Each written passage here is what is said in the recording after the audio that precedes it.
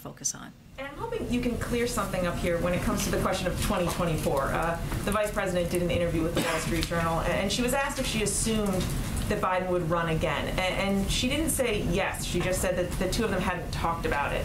Of course, you all and the President himself has said that he does plan to seek re-election. So what's the disconnect here? No, I mean, I can't speak to a conversation that the Vice President and the President has. I could only say and reiterate what Jen has said and what the President has said himself, that he is planning to run for re-election in 2024. I don't have any more to add. But just to be clear, when the President says he plans to run again, he means with Harris on the ticket? Yes, he does. There's no change. Yes. Yes.